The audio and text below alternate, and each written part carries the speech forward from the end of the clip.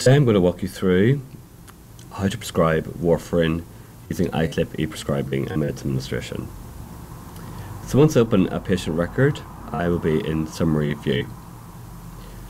The first thing I'm going to do is look in the medication summary to see if there are any conflicting medications. And this patient currently has nothing prescribed. I'm then going to navigate to orders. I can see here that there's no known allergies in this patient. I'm just going to check if there's any warfarin plans already in place, in which case for this patient there isn't. And now I'm going to press add to open the orders add pane. The next thing I'm going to do is to search for warfarin.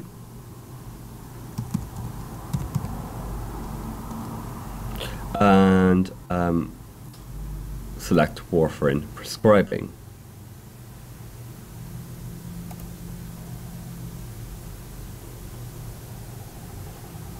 At this point, I'm going to select the day, and today is Friday that I want the warfarin to start.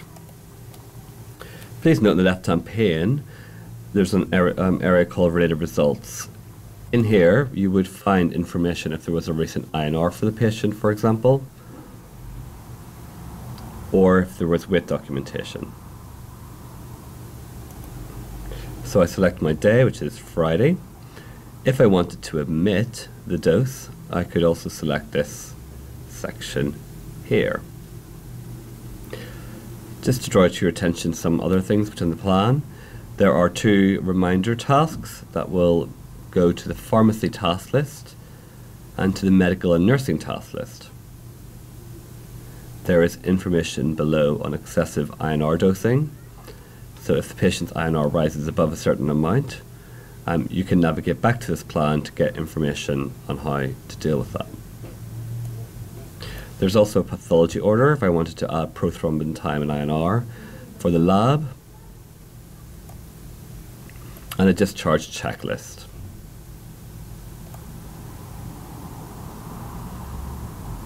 So I'm going to go ahead and place my order for this patient's warfarin. I'm going to press orders for signature.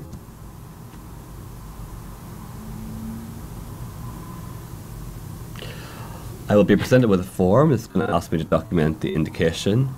In this case, the patient is using it for a mitral valve, so I'll select that indication.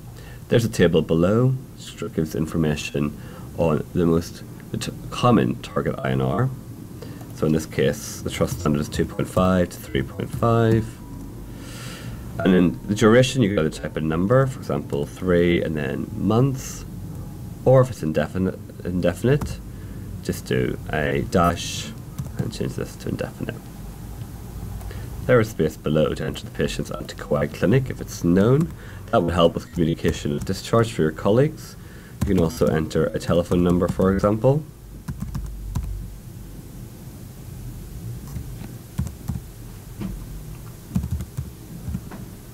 You can also document risk factors for anticoagulation if there are any in this box. And you must then choose whether to use a loading regime or if it's continuation of therapy.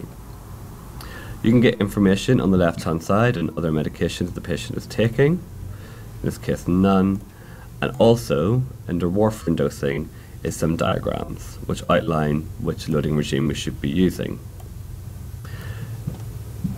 In this patient, there are no risk factors, therefore we're going to use loading regime A. The INR is 1.4 or below, so I'm going to be giving this patient a 10 mg dosage. So I'll document that I'm using loading regime A and sign off this form by pressing this tick button.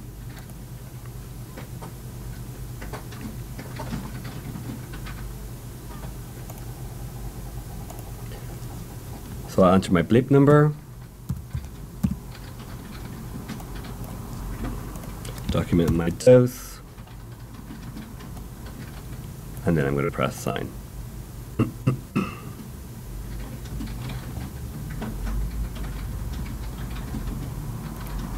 If I refresh the screen, I'll see that the orders that I've placed for this patient is warfarin 10 mg weekly Friday for today. I can navigate to medication summary, just refresh the screen, and I will see that I now have a prescription for warfarin. The system now automatically generates a warfarin prescribing reminder, which will sit on the medication administration record.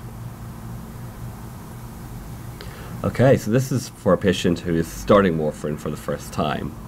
Now let's look at a patient who is already on warfarin.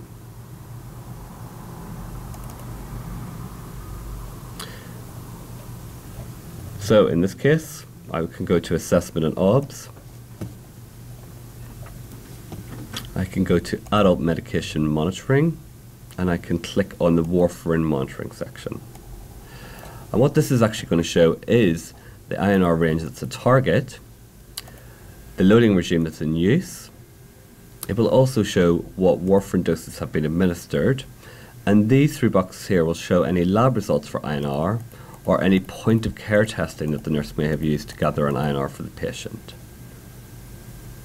The dose adjustment table has a hyperlink, which also shows the loading regime information if you want to look at what dose adjustment should be made based on the INR that's been presented. If you want to go back beyond 24 hours, you can right click on this blue banner bar here and do last 72 hours, for example. Or you can right click and change it to Other, Clinical Range, and change the dates and times that you wish to see. So now I've reviewed the patient's recent doses that have been administered and also their current INR. I can navigate back to the order screen.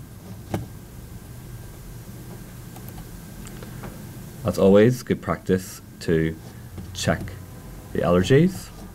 This patient has allergies, so I'm going to press the dialog button and I'll see that they've got an allergy to codeine. I'm going to look at my medication orders that are active, so I can see this patient's being prescribed 10 milligrams of warfarin for Friday and 5 milligrams for Saturday. If I wanted to add in an order for the Sunday, for example, I would look to the left to see if there's an active warfarin plan in use. And to do that, you need to go into the plan section, press the plus button beside it, look under the medical plans, and look for a warfarin that's in a status of initiated.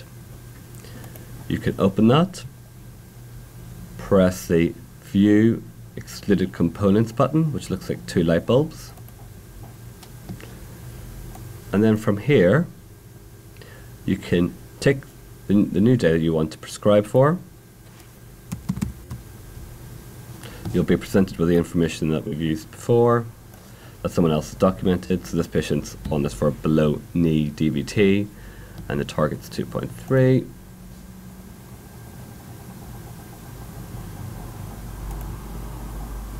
Press Orders for signature and complete the information.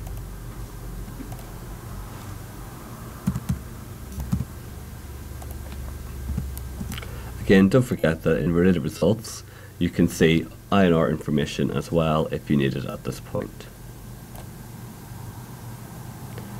So we can sign that off.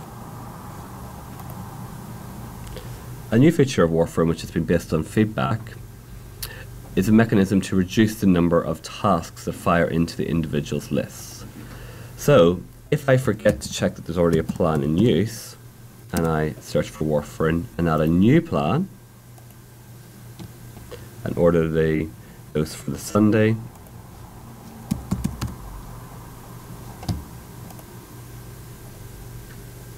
taking me through the form and entering in dosing information and pressing sign. What we're actually going to get now is some decision support to say that those reminder orders are ready or in place. If you do see this, if you press remove and remove, this will remove those duplicate orders and let you proceed with that dosing. As always, it's good practice to review the orders afterwards when navigating to the med summary to ensure you haven't duplicated.